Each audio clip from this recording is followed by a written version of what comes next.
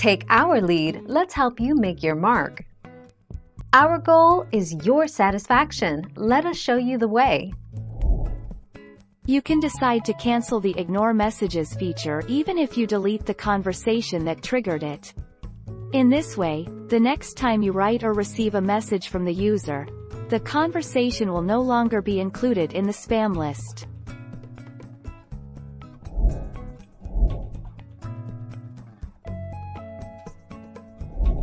Make your mark, take our lead.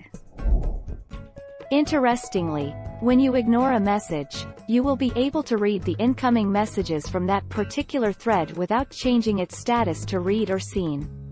It means that even if you open the ignored chat thread, the messages won't be marked as read.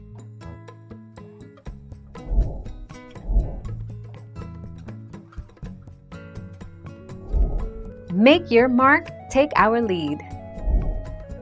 The easiest way to check whether you've been blocked on Messenger but not on Facebook is to use the mobile app and check whether or not a message gets through. If it doesn't, you can then check if that person is still on Facebook. If they are, then they've blocked you on Messenger only. Thank you for watching. Please subscribe and hit the bell notification.